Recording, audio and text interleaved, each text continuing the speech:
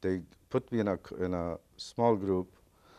There was only 24 of us, which we built swimming pools for the officers. I don't know if they were meant to be swimming pools. They told, I mean, we were digging in the ground and it looked like a swimming pool. And it was 24 in the command.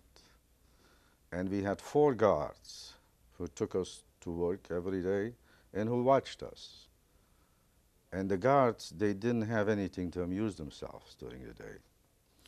So they used to bring empty beer bottles, what they drink nights before and their friends drink.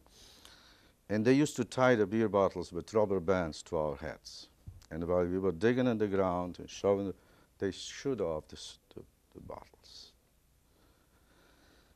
And there were many, many times that they hit your head and killed you. So the next day you were replaced with some, because it had to be 24 people. And I experienced that many times. And the feeling what you have when you hear something pop, especially when you already experienced many of them killed. Like for the first splits, for the few split seconds, you are like frozen. You actually don't know if you're alive or dead. And that was very terrifying.